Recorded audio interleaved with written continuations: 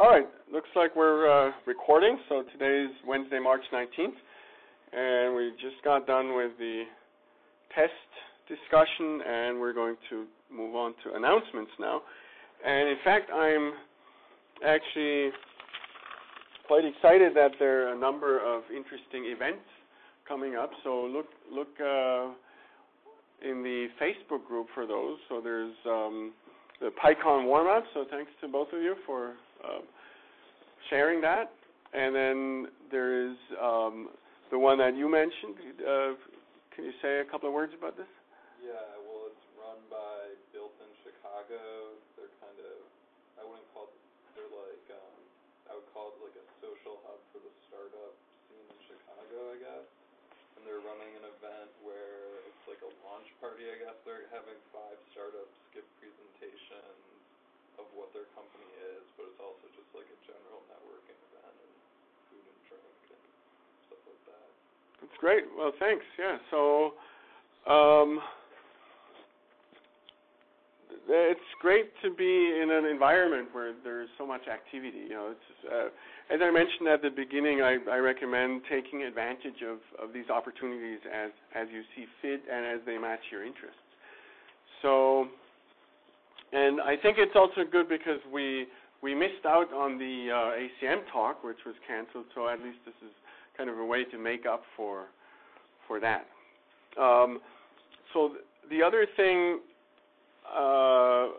where I sent out more of a broadcast announcement was for the Go to Chicago, and so it's the student volunteer opportunity. Has anyone from this group signed up for that? Oh, okay, thank you.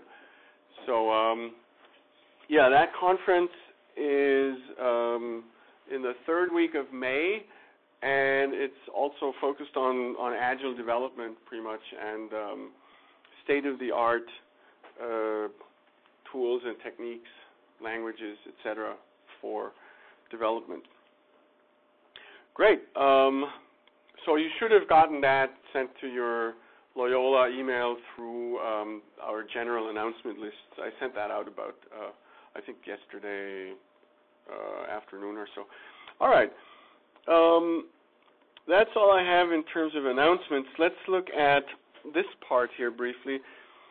Scala Z, as they pronounce it. And this is a library that we're already using in part, and I already showed a few examples. I just wanted to recap. So Scala Mu is a very, very thin layer with just a few lines of new executable code on top of Scala Z. Okay, so the reason for the existence of Scala Mu is to enable me to teach these explicitly recursive types, meaning where the recursion is expressed by applying this mu combinator, which is like a type level version of the Y combinator for functions, which are values. It's for me to be able to teach this in more of an isolated way than in this kind of more overwhelming context of Scala Z, where it's easier to get lost, okay? And I just wanted to encourage everybody to kind of, think of Scala Z as these additional batteries that allow you to take Scala to another level. And I would maybe say it like this, and it's really only a loose analogy. So when you do C++, and correct me if I'm wrong because you're the resident expert here, right? So when you work with C++, you're likely to work also with the standard template library for many things, right? Or something similar, right?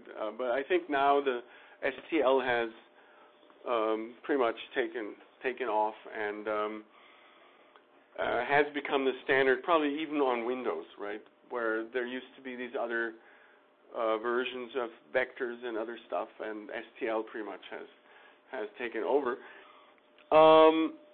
But then it doesn't end there, right? So when you want to do more advanced stuff in C++, what do you use? What libraries? Standards libraries like there are actually libraries for example, like for the graphics. If you want to do graphics programming, you have to like GTK+. Oh, okay. So those are more specific, right, to certain technical domains. But there's also a set of advanced general libraries that go beyond the STL. Like the standards library itself is like STL is part of it. It's library part of the standards. Sure. No. So the STL is a general but basic standard library, right, with collections and algorithms and things like that. But there's one. Are you familiar with one called the Boost library? For C++, exactly. So that, if you're not, and you work with C++, you should definitely check it out. So the Boost library takes C++ to another level. I mean, it has abstractions that the STL doesn't address or attempt to provide. This is the STL is your basic batteries, so to speak, and then the Boost library is for things that were now recently, or some of which were recently incorporated in the language definition, such as lambda expressions and things like that. So the Boost library has, for earlier versions of C++, had, for example, lambda expressions and a whole range of other interesting additional things, but that are still fairly independent of specific technical domains such as graphics development. Is that accurate?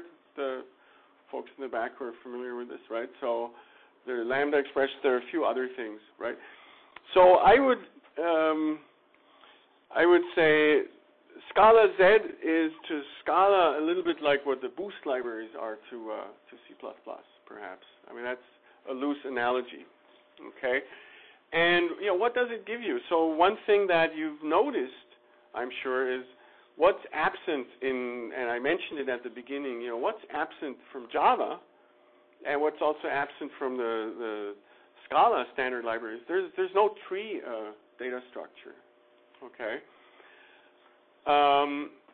And there are certain other abstractions that are implicit in the Scala API, such as functor. So there are different things that have a map method. So option supports map, obviously list, sequence, stream, etc. support map.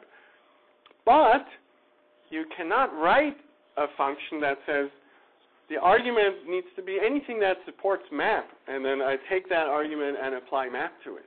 You can't write that with just the regular, the standard Scala library, okay? What abstraction expresses this that now you're familiar with? The idea that something has a map method. Functor, exactly. That's right. So you need a way to refer to that abstraction. You need to say something like, the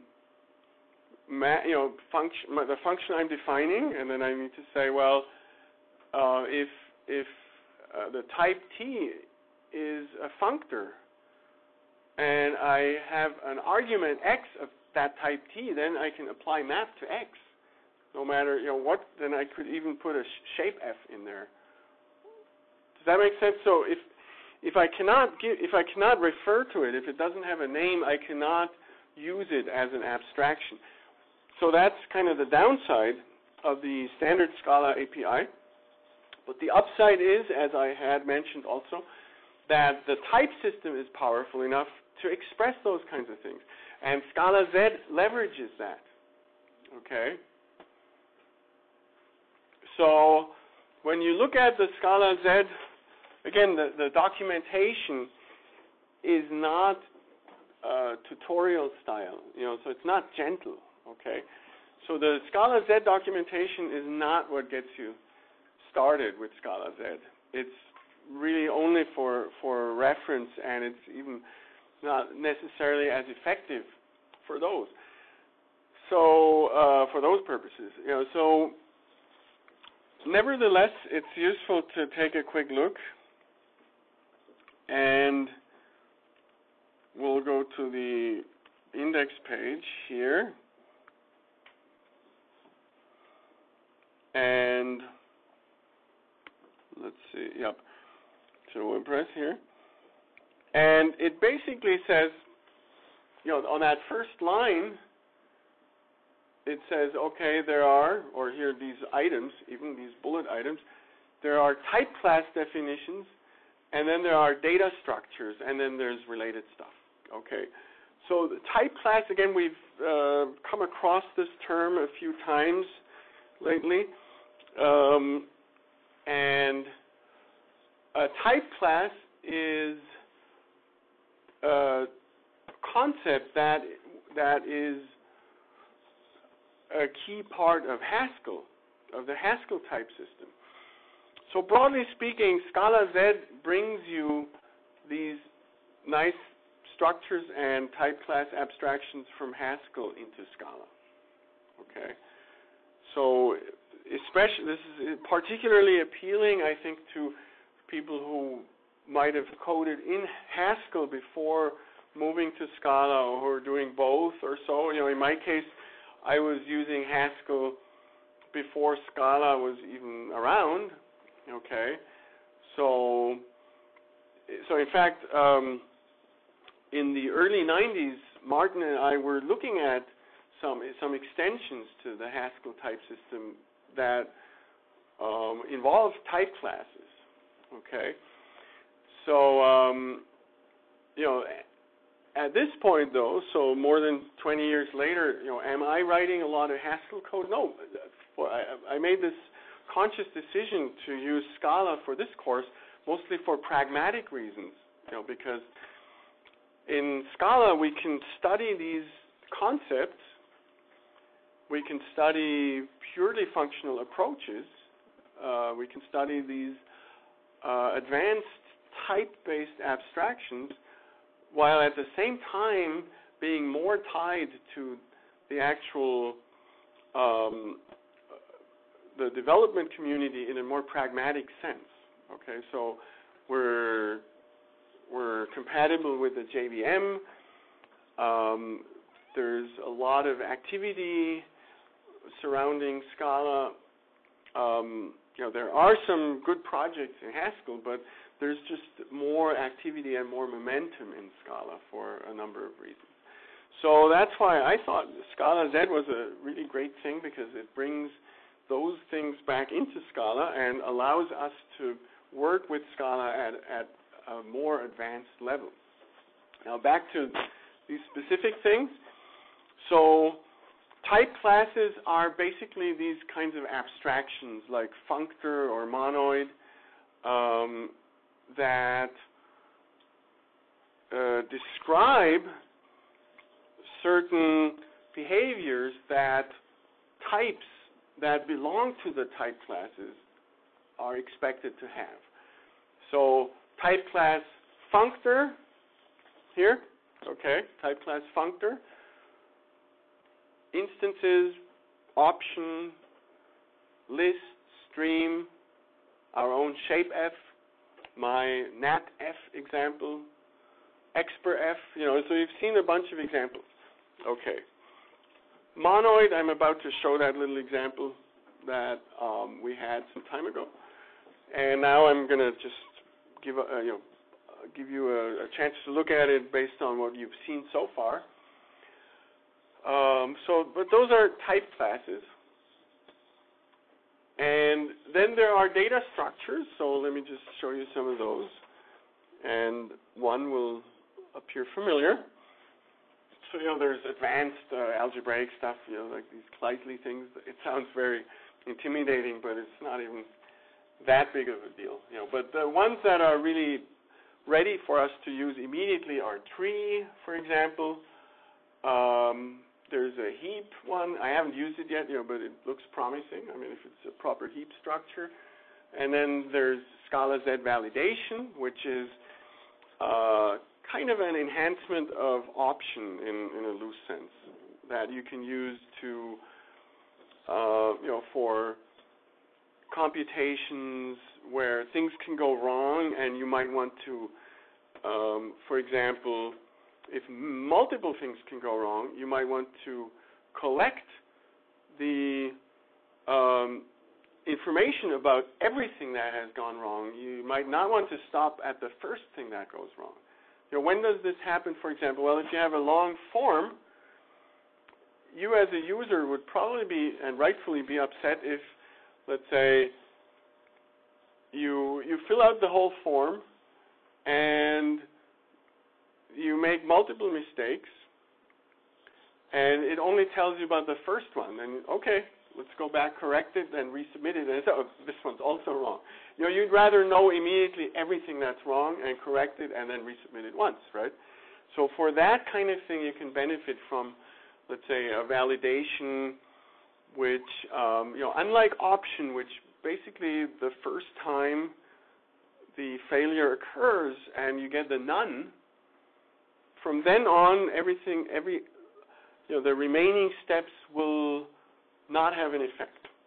But if you use something like this validation structure, you can do it in such a way that it can continue trying some of the steps and accumulate the failure information. So it'll give you the whole picture of everything that might have failed in this attempt or sequence of steps. Okay, and then there's this monad stuff that maybe we'll explore later this semester. There's a D-list, which is some kind of some efficient functional data structure. There's some advanced thing called a finger tree, which I'm not really familiar with yet. Anyway, so there are a bunch of data structures that are not in the standard Scala API. And now back to the type classes. Okay. So we know functor, and there are a few others. A lot of these are not going to make sense initially, but let's look a little bit more at what a type class is and how this is different from a regular, like a trait. Because so we can say, well, functor says, okay, the classes or types that are instances of functor, they have to have a map method. Let's look at functor.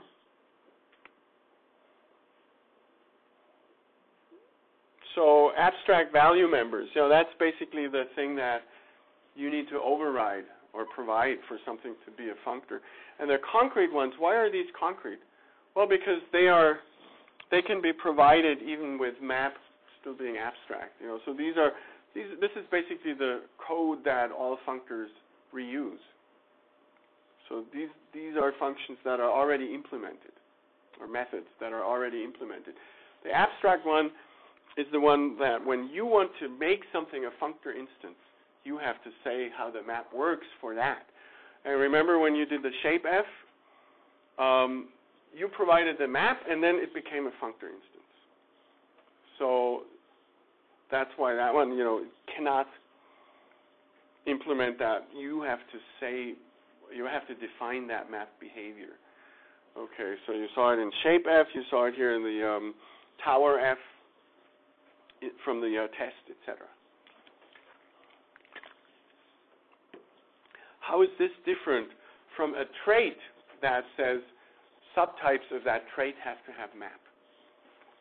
This is the crucial difference here, and this is kind of a little bit of the punchline. Why it's useful to have type classes. Okay. Let's look at a really simple example that you've probably used in the past. So you're familiar with this interface, right? A comparable interface. What does this do? Can anyone summarize briefly what this is good for? Yep. So you can.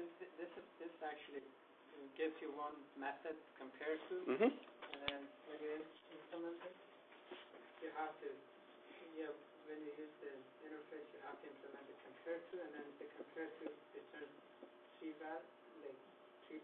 one of three possible values, negative 1 or 0 or 1 or 1. Right. Or even less than 0, greater than 0, or 0, right? And 0 meaning it's equal.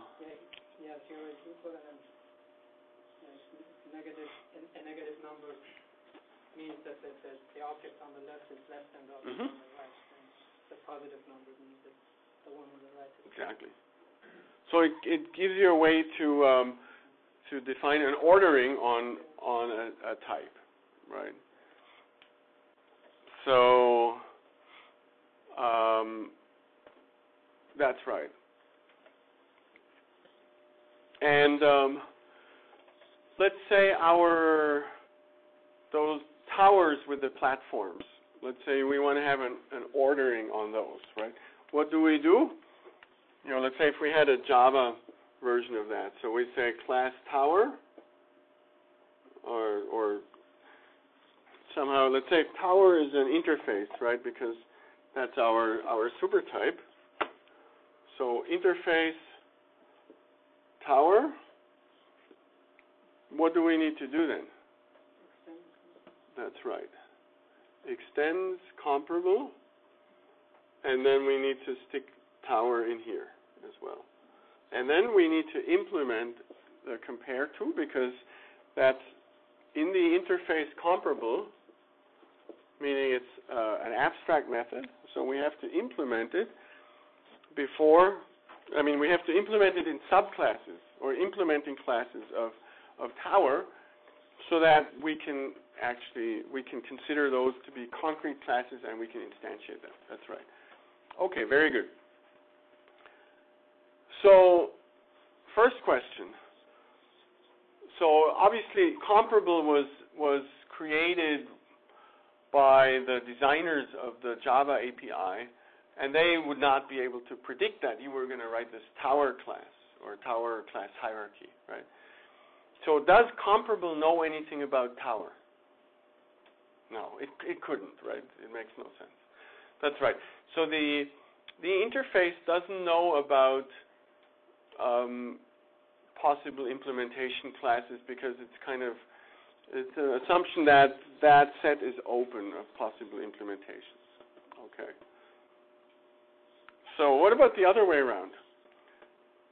Does tower know about comparable?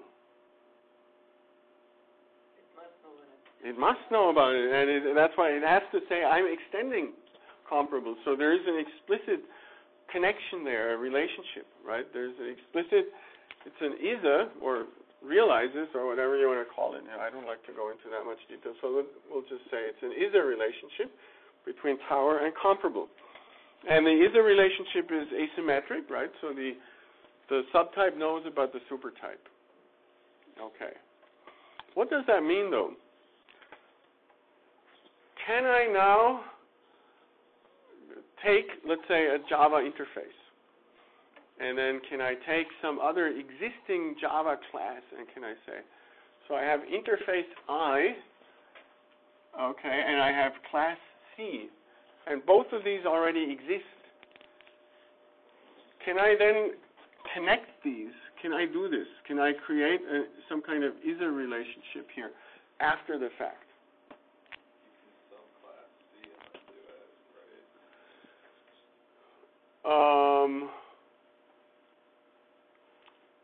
Right. But that's not really a relationship between C and I. That's between a subclass, right. So this I cannot do, and let's look at the implications of this. It's a good discussion. So I could do subclass or subtype, if C is an interface, it doesn't matter. Let's say I can do some kind of subtype, and then this one I could then relate here. Okay. But, so what is the implication? What are the ramifications? Let's say I have a whole bunch of behaviors or functionality in terms of C, okay? And then to use that I would have to basically stick in a D, and I would have to hope that that functionality is general enough so I get out D's wherever there would be C's in the original, and then I would still be able to treat those as, I could cast them back to a D and then use whatever is in I, okay? But I'm not able to, let's say, suppose there are some existing instances of C. I cannot extend their behavior with stuff that I requires in such a way that, let's say, those existing instances or even certain other existing capabilities would work with respect to I. Does that make sense? So meaning I cannot really, I cannot create a direct relationship after the fact. Okay.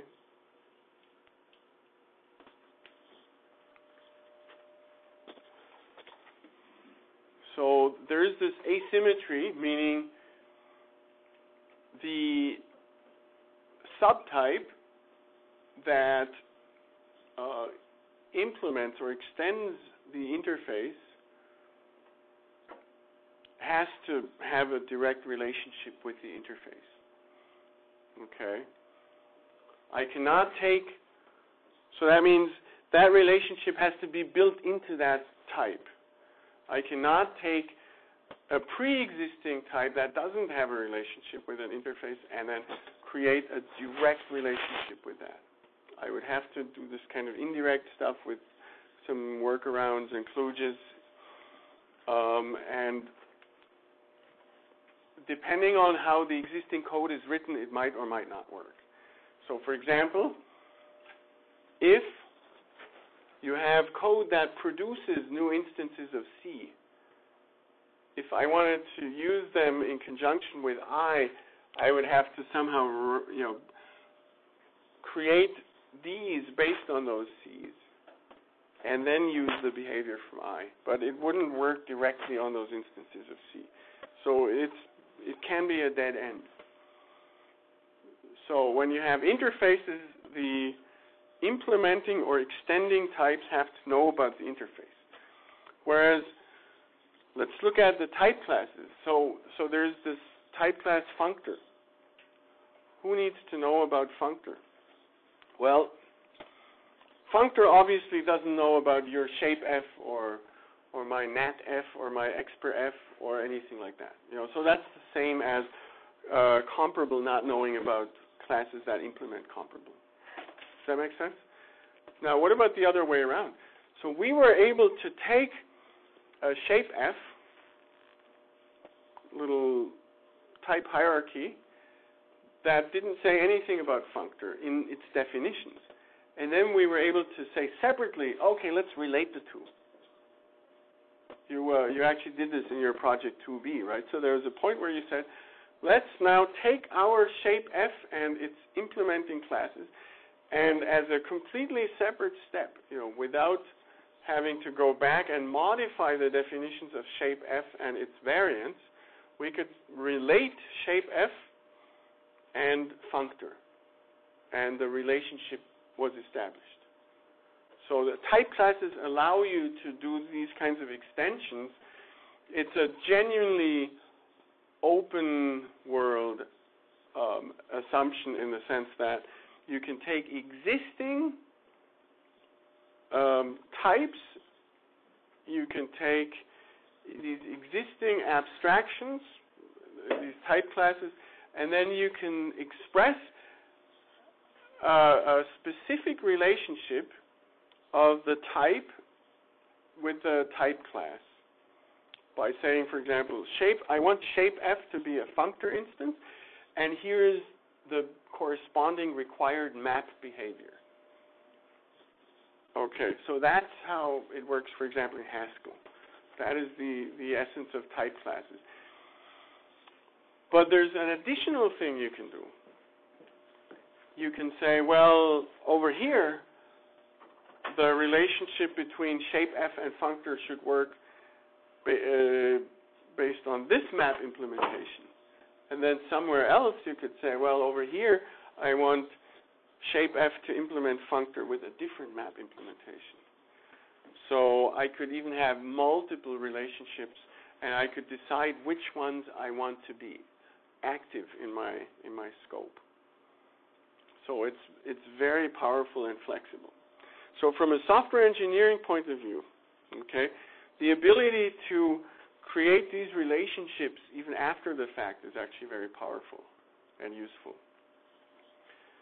So that's the main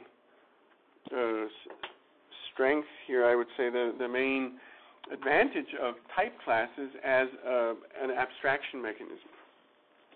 Any comments, questions? So let's take a quick look at, just so you see more than one, let's say, example, easily accessible example of a type class in practice. Let's look again at monoid, right? And I think, you know, we did discuss what a monoid is. So a monoid is, mathematically speaking, a semigroup with a neutral element. And what that means is, so semigroup means there's an associative binary operation in such a way that the semigroup is closed under that operation, meaning, let's say if you take two elements of the semigroup, you know, two elements A and B, for any two elements, and you say A operation B, the result is still a member of the semigroup. So that means it's the operation, or the semigroup is closed under that operation. And then the neutral element with respect to that operation means that, so let's call it 0. So if you do A op 0, it's A, and the same thing, 0 op A, you still get A. So that's a neutral element. So up there is an example, okay? So when you use the Scala Z monoid syntax, the neutral element is this kind of 0 or like a circle with a slash through it. And the associative operation is this plus between the two vertical bars. Okay? And you can access the neutral element for a particular monoid instance by just providing the type of that monoid instance as an argument. So it's a generic value. Okay? So 0 slash for int is the actual int value 0. So this assertion would pass. And then using the vertical bar plus vertical bar on the int values, you know, that maps to just integer plus. Okay. Now, there is another monoid based on int. If you choose a different operation than plus, you could say, oh, I want the monoid that's based on integer multiplication. And what would then be the neutral element for that? 1, exactly. So if you choose that one, and there's a syntactic way to do it with something called tags. There's some mechanism for it. I don't know offhand what the syntax is, but it's in that reference I'm going to show you shortly. Then it would say, well, for that choice of operation that makes int a monoid, the neutral element would be 1. And you would get actually the vertical bar plus vertical bar would map to multiplication. You could do that. You could make that choice. But the default is 0 and plus. So then there are a few other monoid instances right there. One is, and I mentioned all of these, it's just that here you're actually seeing the code. So the neutral element for list is the empty list, and the operation is list concatenation, just appending the two lists to each other. And then same thing, string, neutral element could be the empty string, and string, the operation would be string concatenation. Now, I'm going to show briefly this idea that when you have an abstraction like that, that you have a name for, and you can use in the type of your code, of your methods or parametric abstractions, then you have enormous expressive power, and at the same time you're able to write code that's very general, meaning you'd have to use a lot less, you'd have to write a lot less code. So suppose I want something, and this is the example we had discussed informally a few weeks ago. So suppose I want to take a value and I want to basically apply this operation to the value with itself. Okay, so for integer, it would be duplicating the value. So if x is if t is int and x is 3, I would get 3 plus 3. Okay, so here, so duplicating 3 would be 6. Duplicating the list 1 through would be concatenating that with itself. Okay, and then duplicating hello would be hello appended to itself. And normally you would expect to write 3 different methods, because you don't really have a way to express this idea of a monoid as an abstraction. Okay, but in Haskell and Scala, you have this capability called higher kinded types, where you can say, well, a monoid is really it's a type class, which in Scala you represent as a type constructor. And if you say, well, if T is an instance of that, the type class represented by this type constructor, which is kind of a shorthand for saying there is an implicit, like the one we defined for functor, where we say, well, there is a place where for the type T, the concrete type T, there's a place somewhere where it says what this operation and the neutral element mean for that type. So here, how do we get them? Well, Scala Z provides instances for common types. And the way Scala Z is structured, and that's the part that took me a while to learn, especially for Scala Z version 7. So Scala Z allows you to import data structures and type classes directly, at the top level. So there's monoid, there's as a type class, there's functor as a type class, etc. And then there's tree as a data structure, etc. Okay, but that gives you, so tree is a concrete data structure, right?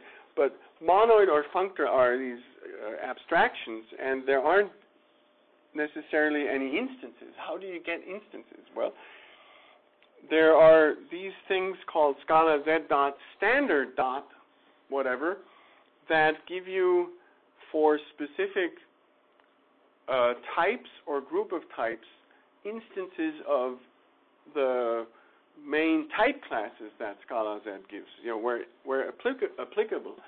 So when I say Scala Z.standard.anyval, this gives me the applicable type class instances for the basic types. So the anyval corresponds to int, boolean, float, that sort of stuff. Your scalar, your scalar types, your basic types. Okay.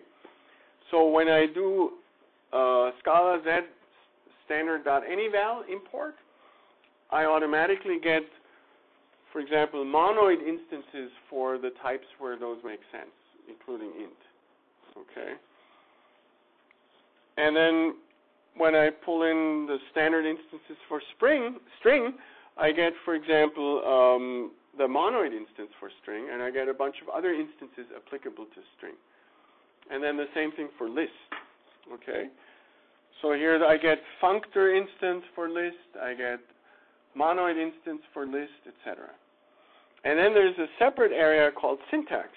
So the syntax, that's where I get the 0 with a slash and the special operator symbol. Okay? And, and the equal, you've seen that gives us the assert equal. So if I got rid of one of the syntax ones, then either the assert or these other monoid things wouldn't work. Anyway, so the point that I'm trying to make here is that by having these higher kind of abstractions, you can greatly enhance the generality and thereby the extent of reuse of your code.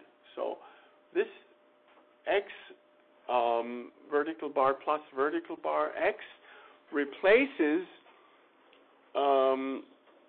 different versions of this duplicate idea for different kinds of structures. And here you can, because we can actually express an abstraction as general as, let's say, monoid, we can just write a single version of this. And it works. You will see, I'll run it. Or I can do an append all. I can do a fold left where I start, where E is the monoid, I start with the neutral element for that as the starting point, and then I just concatenate those things. So this tells me, for example, if I have a, okay, got to wrap up now. So if I have, let's say, an option, if I have a none value of option int, that's the case where there aren't any values and I should get the neutral element for int. So E becomes int here. Or if I have sum3, then E is int also, but I have that one item because sum is like a list of length 1. None is like a list of length 0. Sum is like a list of length 1. So I add them all up, well, but there's only one, so I get that one, right? And this is very much like a reduce, where I have a default result. So it's a reduce. This is like a reduce that works even on an empty collection, right? And then if I have list 1, 2, 3, E is also int, but the monoid, the traversable is list. Okay. Here the traversable is option. There the traversable is list, and there the traversable is list, but E is list of int, and that means I get basically this flat structure here. So the append all is kind of appending it to a single flattened collection. Okay. And then, I can do a few other things. And then here's this really cool part that I mentioned where you can import these laws and it'll do property-based checking where it checks, for example, that for a whole bunch of different int values, the monoid laws, which mean the law for associativity, these mathematical properties for associativity and for what it claims to be a neutral element to actually be a neutral element, whether those laws are satisfied. So let me run this, and let's see, where do I need to go? Here, here.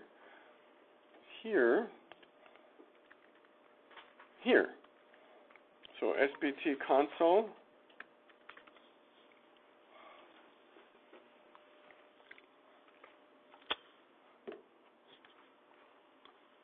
Well, this one might actually run inside the IDE. Let's give it a try.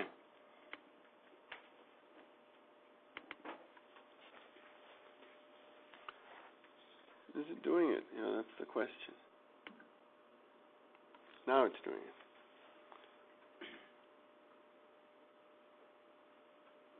Yeah, see, there's some issue. That there's still a glitch in the IntelliJ IDEA worksheet compiler that prevents this perfectly good code from working. So we'll just have to do it like this. So low, it's still good to have a syntax-directed editor. It's just we cannot hit that run button. So let's say examples, monoid.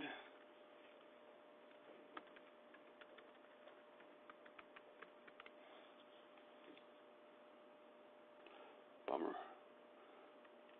That's why it's only in Scala mu with that substructure. Here we go. Okay. It's doing its thing. And all the assertions are passing, as you see. And then now the properties. See how that one invocation of check, it causes the generation of all these possible values, and the test of these values, like the associative law and the identity law, left and right identity, 0 plus A or A plus 0. So for each monoid instance, it does it checks these three laws. So this is for int, one is for int, list, and string. Okay. So, all right. Now just to summarize, and we'll get started with project tree discussion in the forum. We'll manage the deadline accordingly. I mean, it's going to be the next challenge, of course.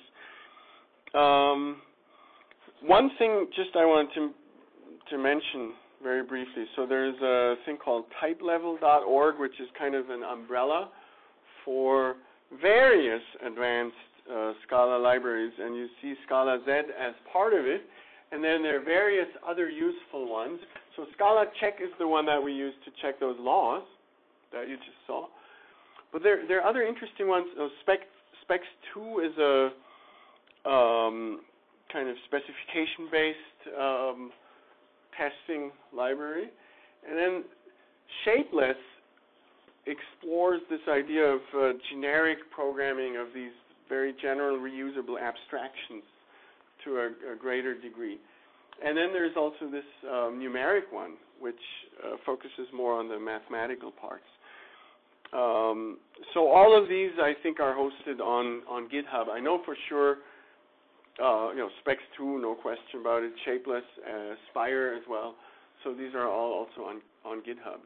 Just as some starting points. We're not going to go into any more detail here. We have to come back and focus on this very important set of topics, which is representing and interpreting actual programs, and that's what Project Tree is about.